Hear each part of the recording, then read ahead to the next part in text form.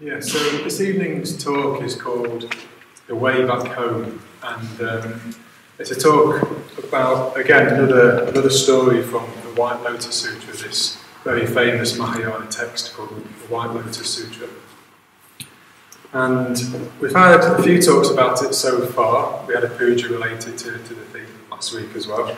But this is the penultimate talk in our kind of mini-series on the Mahayana tradition of Buddhism. We're looking at great Buddhist texts, and the Tuesday after Padmasambhava Day we're going to be looking at Tantric Buddhism, so that's a Padmasambhava Day as a kind of introduction into that. We've got two more talks this evening and next week on Mahayana Buddhism. So if you've been coming regularly, you'll know that Mahayana Buddhism, it was a tradition that started about 500 years after the Buddha was alive, about the same time as the Christian era. And it emerged in response to a version of Buddhism which had become a bit stagnated, a bit over-literal really. And there were lots of lists which they were meant to be a guide, but the lists all became very, very literal, and it all became very kind of self-orientated Buddhism, which kind of stagnated. And last week, Satyajyoti, really liked the way Satyajyoti described, which said that the Mahayana blew open this kind of literal Buddhism. It blew it open with some very complex philosophy, which we heard about a few weeks ago. And it also blew it open in terms of using a more cosmic, mythic approach to telling the Dharma. You could call it almost like a cosmic science fiction. Buddhism is a cosmic science fiction. So, yeah, and the White Lotus Sutra is one of these cosmic Mahayana texts with lots of wacky and crazy things that happen in it. And the Mahayana, as well as using philosophy and this kind of cosmic science fiction, it also re-emphasised things that were very much there but become lost sight of. So altruism and compassion, practice for the sake of other people was re-emphasised by the Mahayana, and that was something that was felt to have been lost sight of. Also in the Mahayana, the nature of the Buddha was very different to what we find in the Pali texts.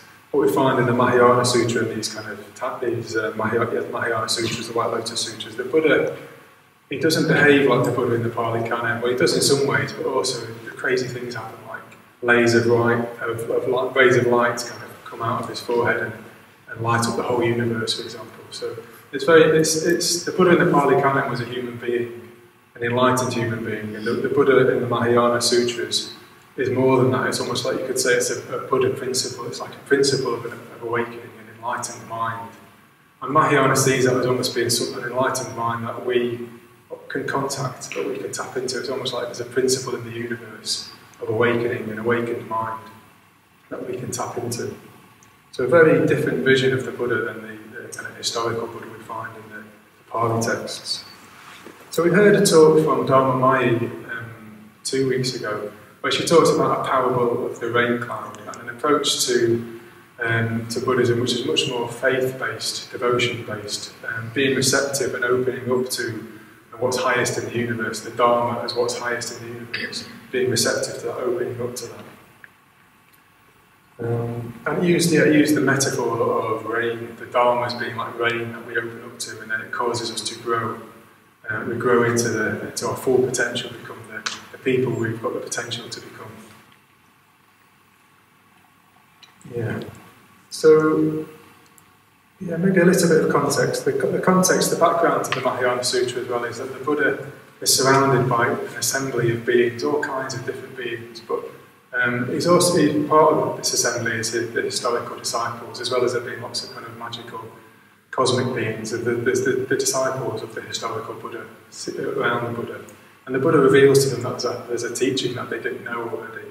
And this is the teaching of the Mahayana, of altruism, of compassion. And apparently 5,000 of the disciples just leave immediately because they're so upset that they can't believe there's something higher than they're already practicing.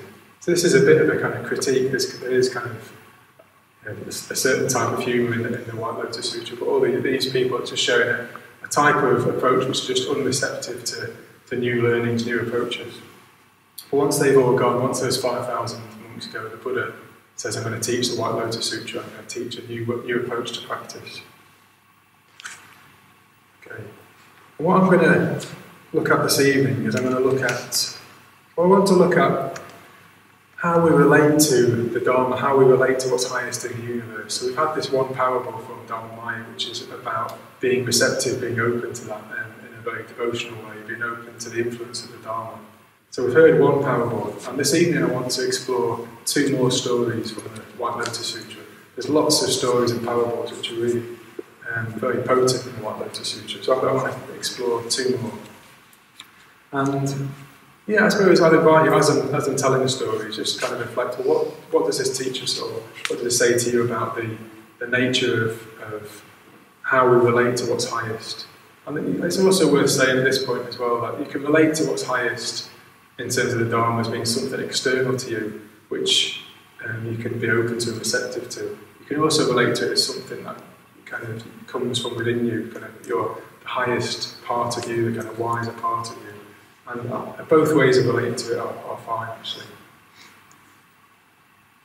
Okay, so these two parables, these two stories use a different metaphor. These stories use a metaphor of riches, wealth, to describe our spiritual potential. So I want to just emphasise, and I'll say it again later, it's not talking about material wealth, it's not talking about trying to become wealthy, it's not making a judgment about people who are poor. It's using this as a metaphor to say that the spiritual life and our potential, our spiritual potential, is like having a vast amount of riches and abundance and beauty and treasure. So I'll say that kind of caveat now, and then I'll tell the stories.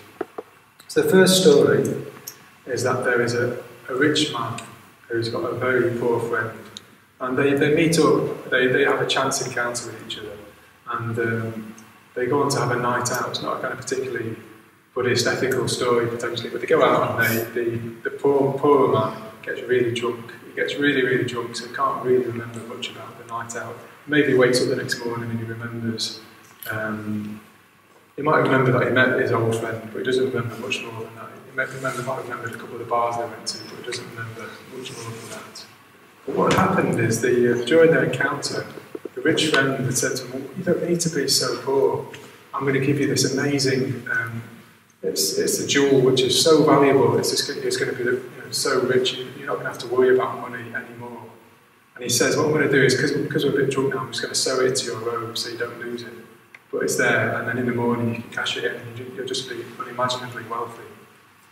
But of course, the next morning, the poor friend just remembers nothing about it. He can't remember anything about it. So he spends the next years, decades of his life just in continued poverty, kind of going around, scratching around, trying to make a living, just in very rags, wearing rags, very filthy. Until one day he then bumps into his rich friend again. He says, well, what are you doing? Why are you doing this? Why are you acting in such a way? Why are you so poor? What's happened? What happened to you? Did you not remember? Did you not cash in the jewel that I gave you? And the poor man said, well, what jewel? And and then the rich friend says, well, I sewed a jewel into your robe, let's look. Unfortunately, he's so poor he wasn't able to afford to buy a new robe, so he's still wearing the same robe with the same jewel stitched into it. And they discover the jewel, and the man is overjoyed, the poor man is overjoyed and delighted. Suddenly, he's inherited all of this riches, all of this wealth. It was there all along, and he just needed to discover it. So this is a very brief parable that gets told in the White Lotus Sutra, which suggests something about our potential, which is sometimes given the name Buddha nature, which I'll talk more about later, but it creates the sense in which we have this potential within us, this wealth within us. And what we need to do is just discover it. What we need to do is to be shown it, to discover it. And it's there waiting to be discovered. And so I'll say more about it later, but it can be an attractive way to see your potential, if that works for you, to see if there's this kind of potential waiting to express itself, waiting to be discovered. But there's also some dangers of seeing the spiritual life in that way, so I'll talk more about that later. What I want to spend most of the evening doing is talking and describing to you another parable that's told in the Lotus Sutra, which again uses this metaphor of wealth. And I'll tell the story, and at the end we can kind of maybe compare these two stories and the two approaches, and along with the rain cloud of how we can relate to our ideal, how we can discover and relate to our ideal. Okay, so the second story, again there is a very rich man, But the story begins with a man who has a son. He has a son who is a very beloved son. But one day, the story doesn't say why, the son runs away from home. He runs away from home and he gets lost. He gets completely separated from his father. And the father's devastated, but he tries to find him, just can't find him anywhere. And then, so the son, at quite a young age, finds himself in India with no family, no job, no training, no money, and becomes quite destitute. He ends up kind of part of the underclass of India. Very, very poor, extremely poor. Yeah, and it's not like even our idea of poverty in our country. In India, the poverty is really, really extreme. You know, this man had no food, no water to wash with. He's just extremely, extremely poor. And over the years, he was just scratching around trying to survive, and he ended up kind of becoming part of the underclass, mixing with poor people, spending his time in that kind of environment. And he over time just forgot all about his previous life. And he picked up habits and an identity of that kind of culture, that kind of person, really. And again, remembering this is a metaphor, it's a spiritual metaphor. Okay. So, yeah, then meanwhile, the father becomes extremely rich. He's a merchant, he's a trader, and all his investments come off, basically. He just becomes incredibly wealthy. It says he has kind of hundreds of servants, he has palaces, he has business investments across lots and lots of countries. And he is basically a massive, massive person, a really big cheese. He's just a very, very wealthy man, almost like a king. He dwells in a palace, and he lives the life of a king. So many, many, many years later, many decades later, the poor man, the son happens to be wandering through the same place where his father is dwelling. And he happens across a palace. He sees a palace, and it's the most beautiful building he's ever seen. He's never seen a building like it, just kind of stumbles across it. He sees these amazing building, a bit like the Taj Mahal or something like that. And then there's a courtyard inside, and he sees all these noble people, these aristocrats wearing these beautiful clothes like he's never seen before. And in the centre of it all, he sees this very, very rich man, like a king, seated on a throne, just kind of handling these thousands of pieces of gold, just like running through his hands like water, just playing with these bits of gold. And then he makes eye contact with this man, and he becomes really frightened. He realises, I shouldn't be in this place, this isn't for me. And he sees that he's been seen, and again he becomes frightened. He thinks, I shouldn't be in this place.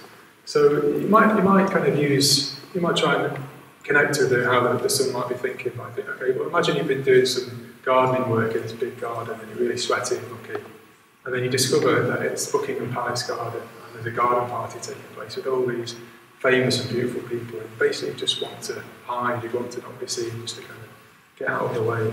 Or if you've just been really trekking and you're really muddy and sweaty, and then you suddenly find yourself on the red carpet at the Oscars, and there's all these kind of amazing people, these beautiful people, and all you want to do is just get out of there. And that's the response that the son had, the poor man had. He just wanted to get out of there.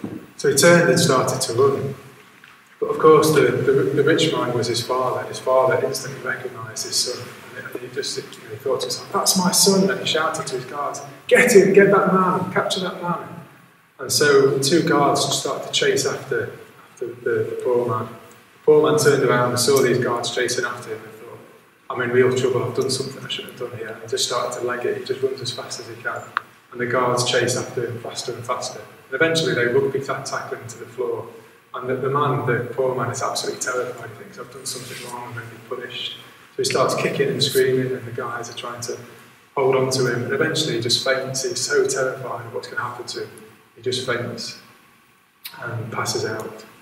So the rich man realises this approach isn't going to work. This approach isn't going to work with my son. I can't just invite my son back to the palace to have some kind of caviar and just have champagne with me. It's just not going to work. He's just too terrified. I need a different kind of strategy. I need some kind of approach that's going to help me to make some connection with my son. So he finds out where the son is staying, kind of this hovel, this shack where the son is staying. And he sends two different servants to go meet him. And it said that he chooses the two lowliest servants that he has, so that the son will feel less threatened by them. So it says that the servants are of let's find the correct word for this. They are of a doleful and undignified appearance, one-eyed and squat. So yeah, so you can imagine these kind of one-eyed squat servants going to meet the sun. What they do is they offer the sun a job. They say to him, basically, we've got a great job for you. It's shoveling human waste, human manure out of the toilets at this palace.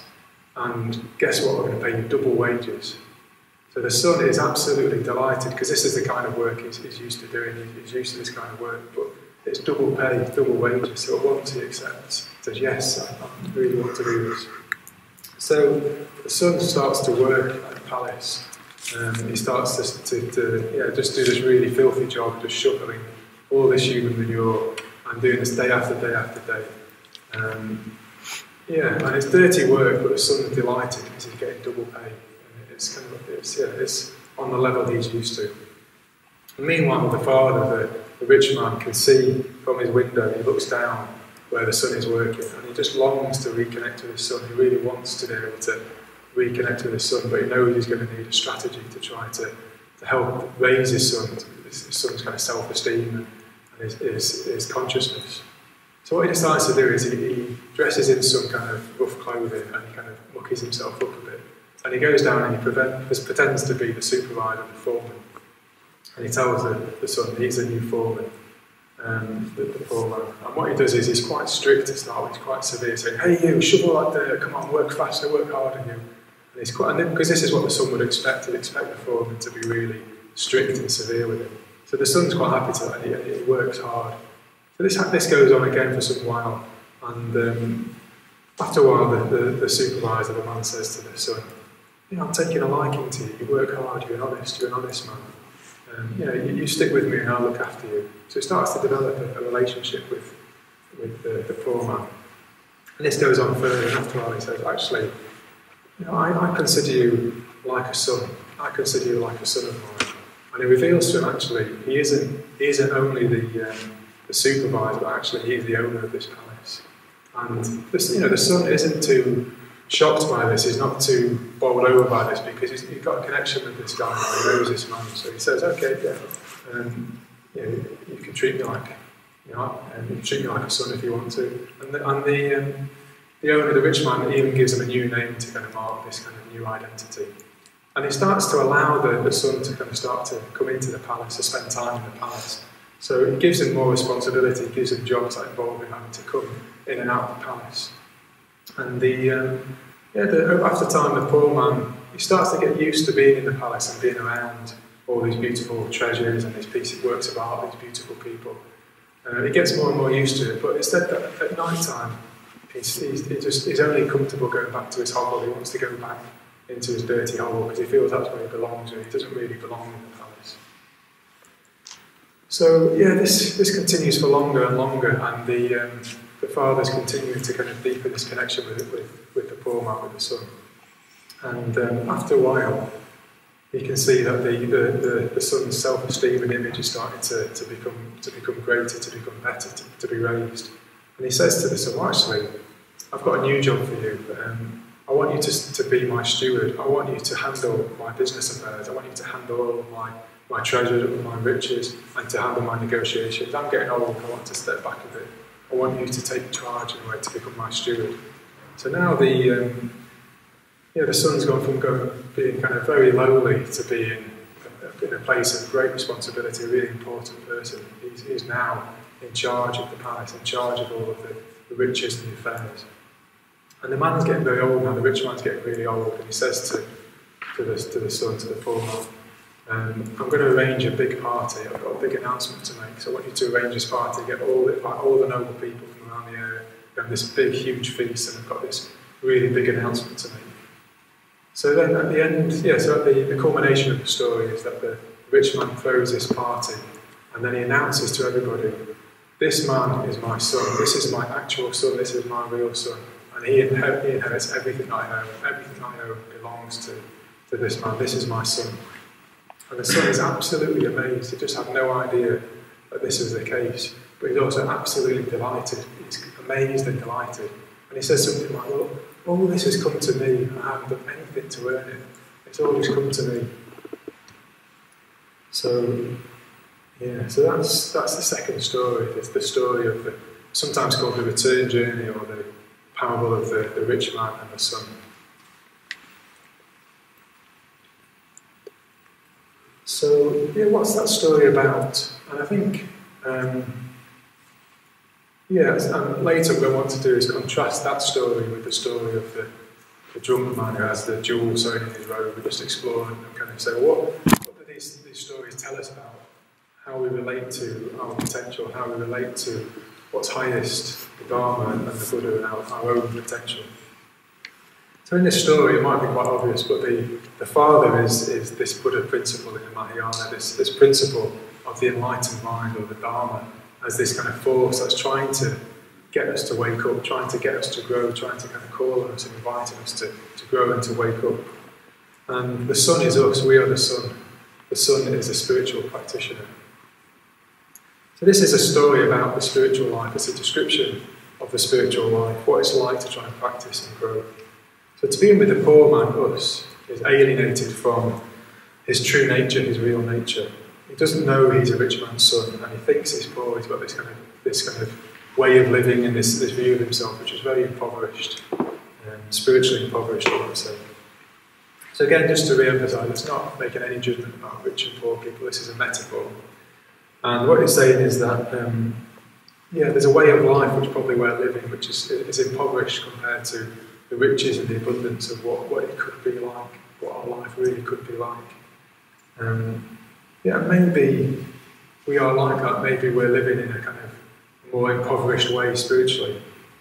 Maybe we've got lots of habits, ways of thinking, feeling, acting, which are beneath us a bit, or which demean us, or they don't become us. It's like we're living in a spiritual poverty, where we could be living in a world of spiritual riches and abundance. So we develop lots of habits and ways of thinking that cut us off from our potential, cut us off from the Dharma, cut us off from all this riches and abundance and wealth. I'll just spend a little time reflecting on my own habits and actions. I won't go into them to kind of save me embarrassment, but there's ways that I act and behave selfishly, or when I act on craving, and I do experience it like it kind of shrinks my consciousness. It really makes my experience of life more impoverished. It's though I've become cut off from other people, I've become cut off from the Dharma, from inspiration, and the world just seems duller, it seems flatter, it seems duller, and just less abundant, less rich. I feel poor as a result of my habitual actions, my habitual behaviour. And some of the ways we think habitually can cut us off from riches, cut us off from abundance. So we heard a couple of weeks ago about the materialistic way of seeing the world as being like a dead machine. I mean, that kind of worldview, it's just very, very dull actually, very, very boring. There's not a lot. It's possible there's no spiritual wealth, no spiritual potential in that kind of way of seeing the world. So, maybe we are like the son in this parable, we are like the son, we're living in a more impoverished way spiritually. And perhaps when we first encounter the Dharma, or we first get a glimpse of our true potential spiritually, maybe it frightens us in the way that the son is frightened when he first gets a glimpse of his father in his full glory, all the magnificence of his father. It terrifies him. So it might be you've had an experience like that where you just had a glimpse of maybe of reality, or you've had a glimpse of your own potential and it frightens you, or the fact that you're going to need to change, the implications of change might frighten you or scare you. Sometimes people stop coming to the Buddhist centre because of the fear of having to change it. It's just too much, it's overwhelming for them. They know it's right, they know it's true, but they just can't. There's a fear there, there's a kind of fear of change and the implications. Sometimes when people speak in a kind of kind way to us, speak positively to us, it feels a bit uncomfortable, like we don't belong there. We want to kind of get out of that situation. I remember when I first started coming to the Buddhist centre, friends would speak really positively to me, and I just couldn't hear it. I just had to kind of close off from it, shut off from it. It's just too uncomfortable because of my own kind of impoverished view of myself. So sometimes, maybe because we live in a place of poverty, what's most beautiful in the world might seem threatening, might seem scary to us in the way that the father and his beautiful palace seem threatening to his son. Another thing that came to my mind, an experience that came to my mind, was of meeting Padma who's he's our president, and he's coming in a few weeks to give a talk and spend a week here. But he's a big hero of mine, a big spiritual hero of mine. And I just really, when he spoke, the Dharma, it's like the Dharma would shine through him. I'd hear him give a Dharma talk, and I'd just be really amazed, really inspired.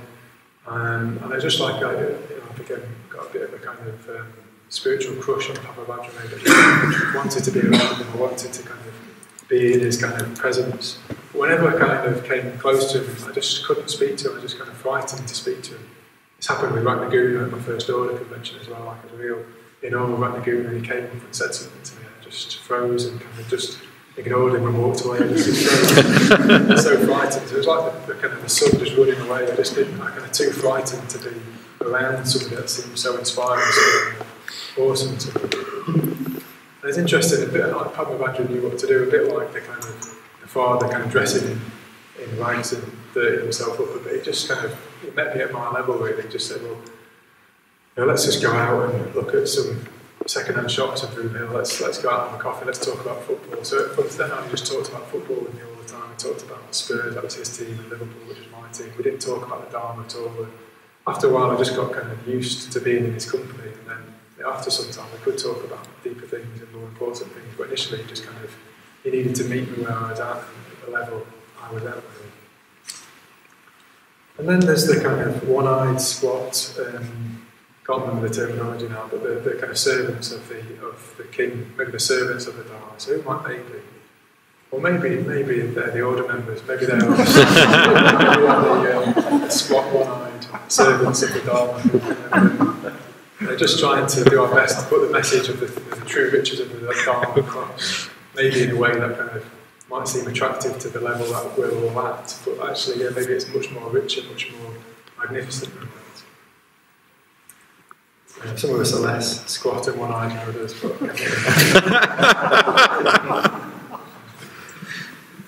so to get us interested, the Dharma needs to kind of meet our level. The Dharma needs to speak to us at the level where we're at now. Maybe we can't really imagine what the Dharma is going to be like in 6 years or 10 years, or what we're going to be like. We can't really, maybe it frightens us, our potential, or we just can't imagine it. So the Dharma needs to speak to us and entice us and make us an offer of double wages for basically doing what we're used to, the kind of ordinary, impoverished kind of stuff we're used to, but just with an extra reward. So maybe you're new to the centre now, maybe you've been coming a while, but it might be worth reflecting. What did you first think you were coming for when you came to the Buddhist centre? Has it changed since then? What were you first looking for? Was it maybe just make yourself a bit better, kind of live in the same way as you were, but maybe a little bit better, a bit calmer, a bit less stressed or something? Maybe, has that changed? Has your vision of what's possible become richer or deeper, more abundant since then? Mine certainly has.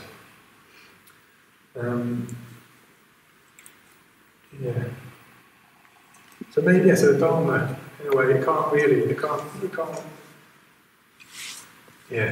can't reveal itself into its full magnificence, its full abundance. It would just be terrifying for us, but actually, gradually, bit by bit, the Dharma becomes more apparent, becomes more real, reveals more of itself for more depth, for more beauty of it.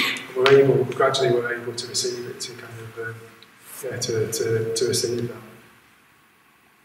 But then the poor man gets this job with double pay, shifting these piles of human waste, these piles of manure basically, for years and years and years and years.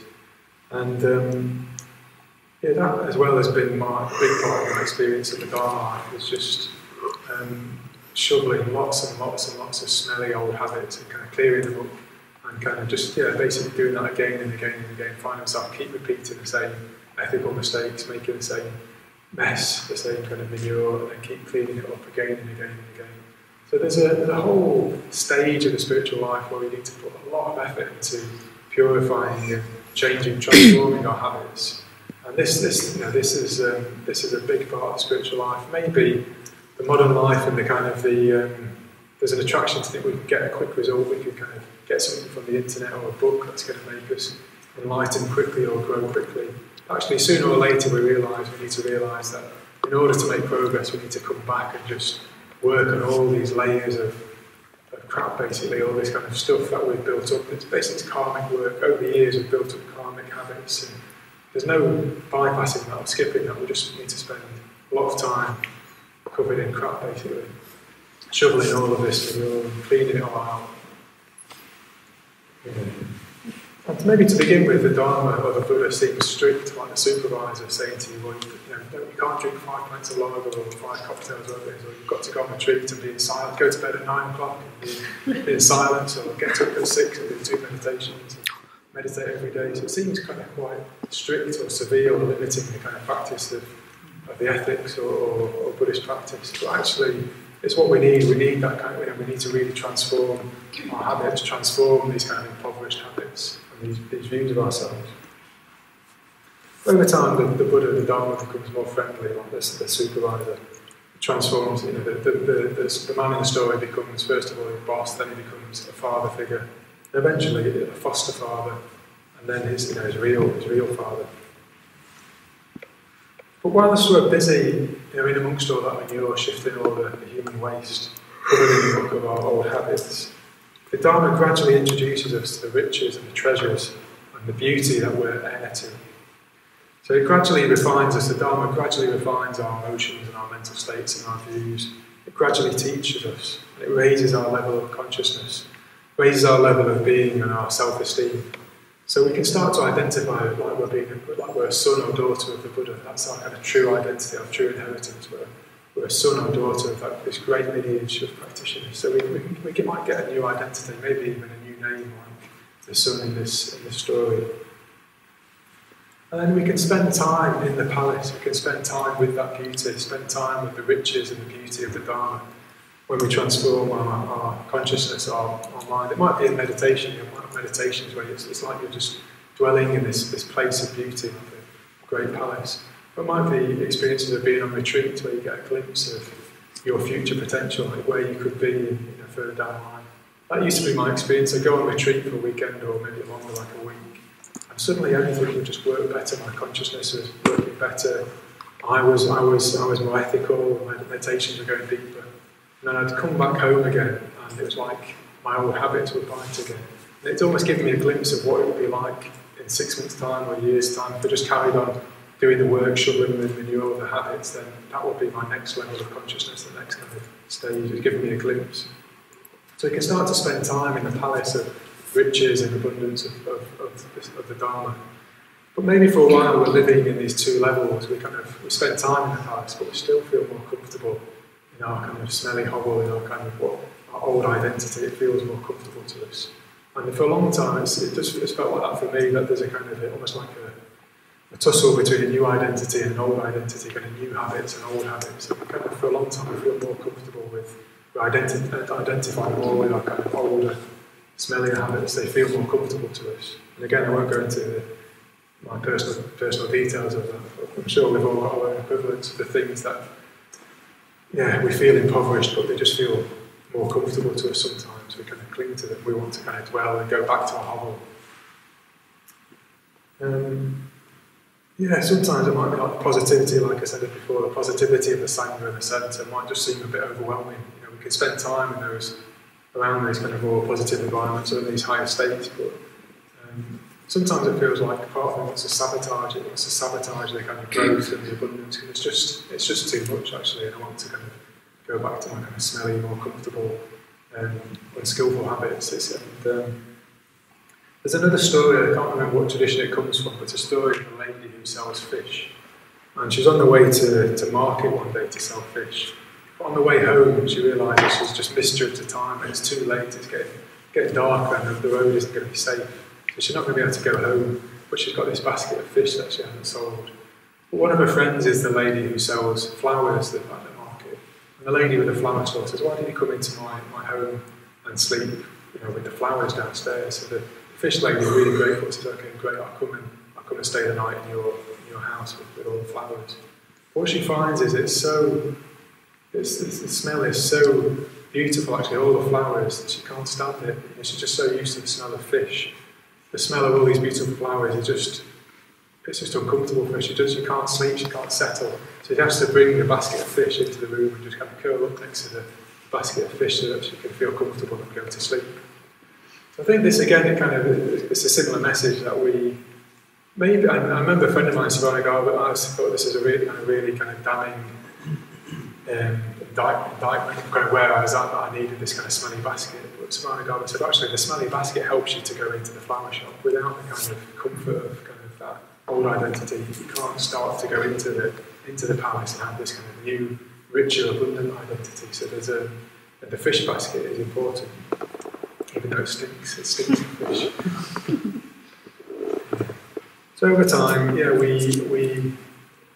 over time, what happens in the Dharma life is that we can just let go of that old identity, we can let go of those old habits.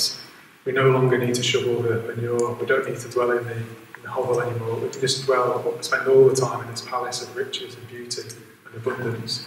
And then gradually and eventually we inherit all of the beauty, all of the wealth, all of the riches of the Dharma become ours. That's the goal, that's the aim of the spiritual life. So maybe a couple of questions for myself and maybe for you. What is the spiritual wealth? What are the spiritual riches? So a very quick answer. Well, for me, it's the kind of mental states, the inner emotional states that we start to develop when our consciousness becomes more refined, more positive, more altruistic. It just feels like we dwell in these very, very abundant, rich inner mental states. It's the vision of the world that you can have, that you can dwell in, just a beautiful world full of beautiful people, full of riches and beauty, blissful experiences. Yeah, and as I say, I've had experience of this on retreats and after certain meditations as well. And a general sense of my consciousness just becoming more or less and less smelly, let's say, more and more beautiful, more and more abundant. That has been my experience. And then this question that I kind of hinted at the start, which is like, well, how do we relate to our potential? How do we relate to this wealth and this riches? Do we relate to it as something that we already possess, like the drunk man? So the parable of the drunk man suggests that we already possess this wealth, this riches. Whereas the parable of the return journey, the father and the son, suggests that, well, actually we've become separated from it. We need help, we need guidance, we need to be we need to do a lot of work to inherit this riches. So it's like the kind of king, the father is it's an external dynamic we're relating to what's highest, the Dharma. There's something outside of us that's guiding us, helping us. And again, it could be like the parable of the rain, where we're just opening up, being receptive to the Dharma and the effect that the Dharma has on us. At this stage, I had intended to have a flip chart, but I don't have a flip chart because I left it a bit late. So just imagine there's a flip chart just here. And the flip chart says 3 models of the spiritual life by Subhuti. So there's an order member called Subhuti who is a very senior order member, inspiring order member, somebody that, again, it could come into the category of if I met him, I'd be terrified. But I imagine a really nice man as well, not a terrifying man, but a very nice man, but just so inspiring and awesome that I would find it a bit scary, actually. But he's come up with a model of 3 ways to move towards Buddhahood, three kind of models of the spiritual life. So the first model he calls self-development, and so you can imagine that's written first on the flip chart, self-development. And that is where I do all the work, I put all in all the work, and I grow, I develop myself, I do the practices, I grow, I develop my mental states, my consciousness. And then the second model is called I'm calling self-discovery, which is a bit more like the parable of the drunk man. You discover something, a potential, and all you need to do is let it unfold. You need to allow it to unfold. You discover potential, and you need to allow it to unfold. And then the third model is called self-surrender, which is where you approach the spiritual life as you just let go, you completely surrender to something higher than yourself, and it moves you forward, it guides you, and it moves you forward. So, interestingly, I think the 3 different parables contain these 3 different models. The parable of the rain cloud is about self-surrender, it's about opening up to the Dharma, being receptive to the Dharma, just allowing the Dharma to feed us, to nourish us, to let us grow, to make us grow. And then the parable of the drunk man and the rich friend with the jewel sewn in his robe, that's a long title, I don't know what a short title. But the parable of the jewel in the robe, maybe. It's all about discovering the guy in that story just discovers this wealth, discovers these riches. And it's just like, yes, I've just discovered it. Oh, I'm cured, I'm rich now, I'm no longer poor. This is the moment of discovery. And that could be, yeah, that's similar to what in Zen is called Buddha nature, this idea that we have this, in Zen they call it a nature, which can be a bit dangerous. It's more like, relate to it as a potential. We have this potential, and we just need to discover it and allow it to unfold. So you could call this self-discovery. And also at the end of the last story I told you, the return journey, the son says, well, I just inherited all this wealth, all these riches, and I didn't have to do anything. I didn't have to do anything at all. I just inherited it all, it just came to me. So this idea of Buddha nature can be taken the wrong way. It can be a really, really inspiring idea that fits in with our experiences. There's something within us kind of just trying to manifest, trying to express itself. Calling us on, we can maybe feel it on retreats or meditation. So it can be a metaphor, a way of relating to that experience, but sometimes it does get interpreted as well. All I need to do is just relax. All I need to do is realise my Buddha nature and then relax, and the rest of it will happen. So there's a kind of stereotypical Californian Zen approach, which is just, hey man, I'm a Buddha, I'm already a Buddha. All I need to do is relax. I don't need to make any effort, I don't need to practice the precepts. I just need to relax. And it is true, there's an element of just relaxing into growth. But you do that on the basis of lots and lots of effort that you've put in previously, lots and lots of conditions that you've set up. And then you can relax and allow the fruits to unfold. But if you just relax without doing any effort, you're in for trouble really. You're just deluding yourself really. So the son at the end inherited all this wealth and it seemed effortless. But he spent years and years and years and years doing hard manual labour, hard graft really. And over time just gradually refining his inner states and his view of himself and his view of life.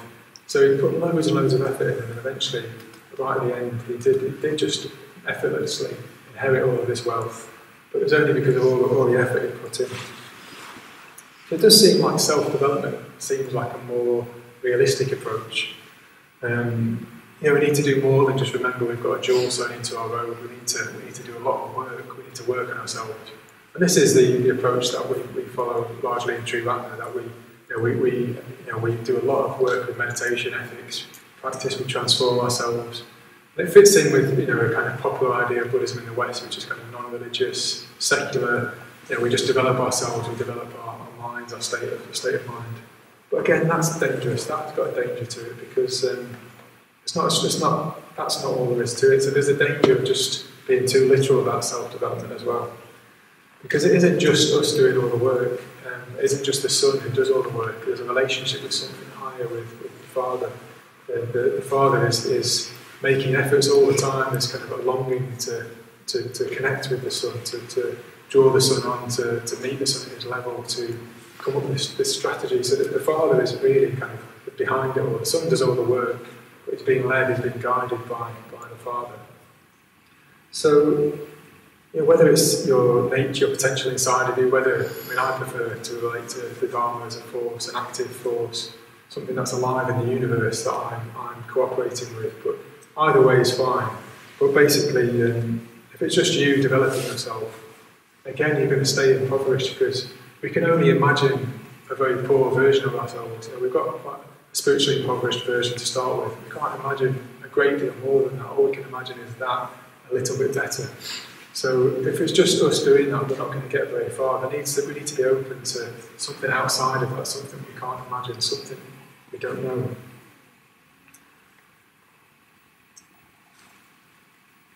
Yeah, and there is something higher than just karmic work happening as well in the Dharma life. We need to be open to the Dharma, to the influence of the Dharma, leading us in the direction of our potential, kind of tugging at our intuitions, tugging at our heartstrings. It might be a very faint intuition that we kind of hear in certain conditions, kind of sometimes often drowned out by the busyness of life. But we need to be receptive to this kind of wise voice, whether it's from within us or from outside of us. Maybe a longing to be more noble, to serve something more noble.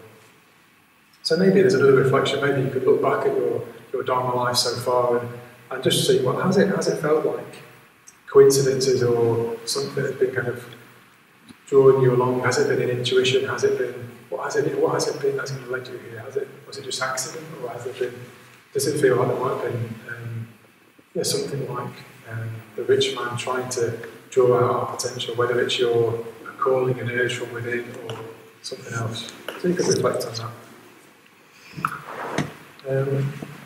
So what I would say is that I think we're in a better position than the sun in this story, because we know that we're on a path. We've got this awareness that we're on a path, we're on a journey. At times we are aware of the Dharma, we are inspired by the Dharma at times. This kind of this Dharma is inspiration, or kind of the Dharma which might be something alive in the universe. So that is, it might seem like a strange way of talking about the Dharma, but that is my way of relating to the Dharma. Sangha says the Dharma isn't taught, it's caught. And that's a really useful aphorism, very powerful aphorism. So we do teach the Dharma intellectually, but it's not something that's taught, it's actually something you catch. It's maybe an inspiration or a spirit or kind of an atmosphere. The Dharma is something that you catch from relating to other people that have got that inspiration. So it's not just something that is taught, the Dharma is caught. When I first encountered the Dharma, I can remember just feeling, just exhilarated, excited, just this kind of electrifying response at hearing Dharma talks. And it might have been kind of, well, for me now it might be like a one-eyed squat. Or I remember trying to present the Dharma, but something that the Dharma can shine through, and it can be electrifying, exhilarating, this kind of truth can shine through, and the attempts to express it. So our job is to do the work. Our job is to do the work that makes us more likely to catch the Dharma, to become effective with it. So by working on our old impoverished habits and views of ourselves, by purifying ourselves, shifting that manure, we can raise our consciousness to higher and higher levels. We can raise our self-esteem. We can become a son or daughter of the Buddha. We can begin to enter the palace of riches, the palace of the Dharma, and eventually inherit a wealth of complete awakening, which I relate to as boundless energy, an unlimited heart of kindness, and total wisdom and clarity and understanding.